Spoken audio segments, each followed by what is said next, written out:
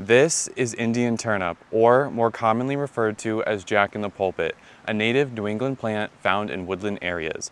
Jack-in-the-pulpit is a shade plant that thrives in rich, moist, deciduous woods and floodplains, growing in every state east of Colorado. Often confused with poison ivy early in the growing season, by late May, these plants develop flowers with an odd pouch-shaped spathe and an overhanging hood that surrounds a finger-like central spadix. The flower mimics a fungus scent that attracts its pollinators.